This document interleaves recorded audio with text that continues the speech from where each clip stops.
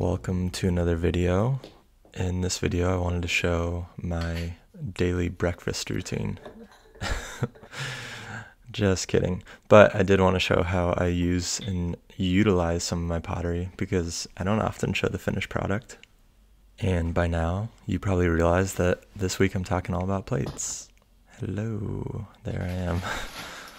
Plates get a little bit of a bad rep, and I think rightfully so.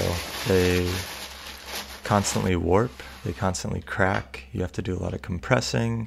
You have to be very mindful in your technique when making these, and also when firing them. They can warp in a bisque, they can warp in a glaze. Lots of issues with them. They're honestly one of my least favorite things to make. And this is coming from the guy that makes pottery for a living, which is something that I love to do. So I'm gonna stop complaining now. Like with everything, I'm just weighing these into identical balls and wedging them up super well. I use about 1.75 pounds for each of these. These are share plates, so at the end they're gonna measure out to about 8 inches after they're fully fired and glazed. I find it really helpful to use a softer clay for making plates because it's gonna be that much easier to manipulate it, to flatten it out. We're not going for height here, so we don't have to worry about pulling up walls and oversaturating the clay or having the walls be too thick or too thin. It's just a wide base, a big old diameter, a big old flat base for eating whatever you're gonna eat. So softer clay is your friend here. So after I've gotten my ball nice and centered, I just use my fists to flatten them out, and I kind of have this double fist method where I'm using my right hand as my bottom and my left hand as my brace, and I'm kind of using that side knuckle part of my hand to just drag the clay across the wheel head. Maybe one of the hardest parts about making a plate is having your base be really flat. You want a nice flat surface area on the bottom there. You don't want it to like dip in towards the middle because then you're kind of dealing with a bowl shape and it's going to have thin spots. You want just a nice consistent flat base, and this method can make that difficult. I know some people will use like a pin, like a rolling pin, to flatten it out. This is the way that I do it and what works best for me. I like these to have a really thin base because I don't do a lot of trimming, and in order to check the thickness of my base, I'll use my needle tool, and this is a handy little trick, not only for plates but for any of your pots.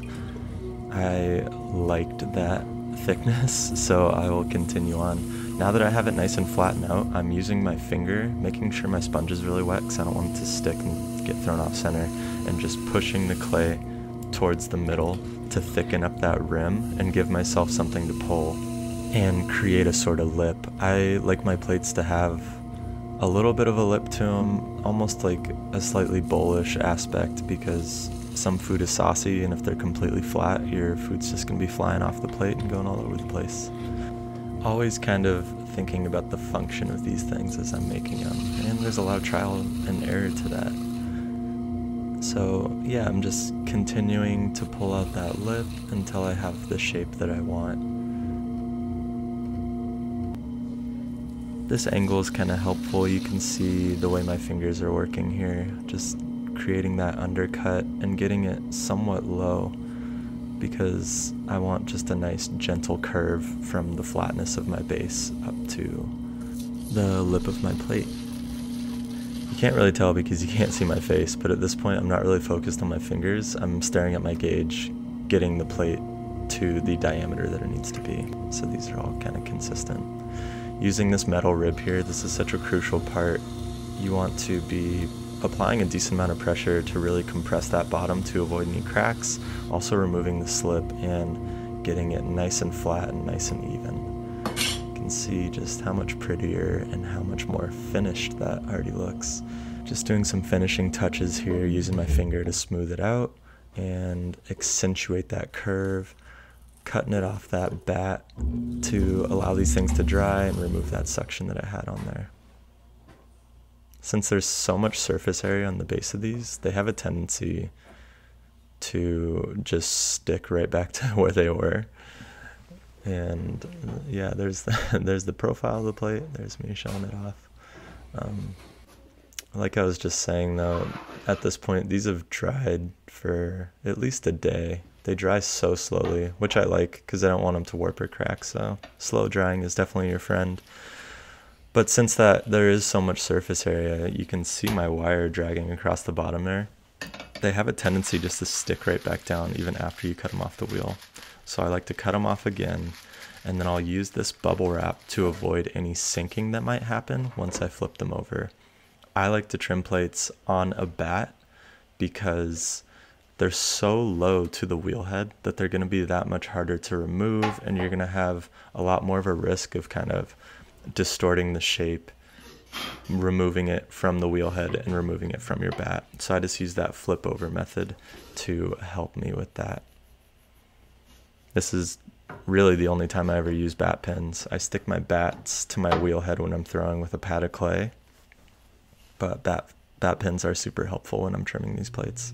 I know that there's other methods I could be using to this. I know that they create these sticky bats nowadays, which maybe would be helpful, but this is just the way I do it, and it works for me.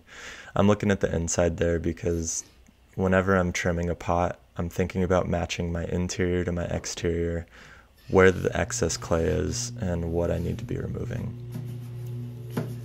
When you have a pot that is very low profile, like a plate, it's going to make tap centering a lot more difficult. I like to give these a lip as well and make them sort of bullish so I can tap center them, and it just speeds up the process a little bit. I wet my bats to make sure that my plate's already suctioned and kind of sticking to it, but I also use those lugs because there's nothing worse than trimming a piece and it flying off mid-trim. And yeah, now I'm just removing this excess clay using my little loop tool here, and I don't trim a foot ring into these. I was kind of saying earlier that I like to throw them with a very thin base because I love the profile of a flat plate without a foot ring. A lot of these are going to be in a restaurant setting, and foot rings have a tendency to chip, and plates get tossed around. They get used all the time, they get thrown into dishwashers, whatever it may be. I just want these to last for as long as they can. So I'm just following what the inside of this plate is doing and matching that to the outside, kind of rolling my trim tool over that hard edge and creating a nice round bottom. Going back over it with my rib to smooth out any grog or sand that might have gotten lifted up while I was trimming. I'm not too worried about the trimming lines or even the throwing lines. I'm just worried about kind of leaving a nice burnish and getting any of that grog back into the clay. So yeah, the trimming process doesn't take very long, which I like. The less trimming I need to do, the more efficient I can be, and the faster I can get these things done. Cleaning off any little scrap bits of clay that I don't want to be sticking into the base of my plate. And again, using my little flip over method here, kind of tapping that top to remove the suction. And there it kind of is. There's my plate. Once I set these back down onto these bats that they'll dry on, I'll go back over the base of it and make sure it is flat, just using my hand to like very gently squish it down. I hope I didn't ramble too much. I hope this video was helpful. Thank you for watching. Please like and subscribe and comment with any questions below, and stay tuned.